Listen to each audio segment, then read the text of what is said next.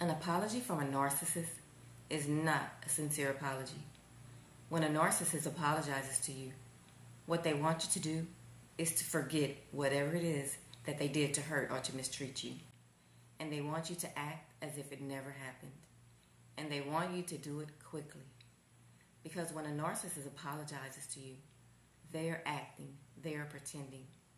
They are putting on a act to seem sincere. And they know that they can only do that for so long. When they give you that fake apology, they may halfway seem very sincere.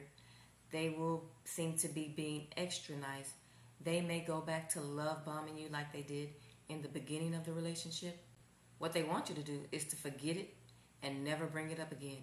Because you bringing up what they did to hurt or to mistreat you shows that something is wrong with them. There's an issue with them. Most narcissists want to feel like they're perfect, they do no wrong. And if you continue to bring up whatever it is that they did, they're going to get irritated and angry with you. So they need you to forget about it. And very quickly, they will prove to you that that apology that they gave to you was simply words. That's all.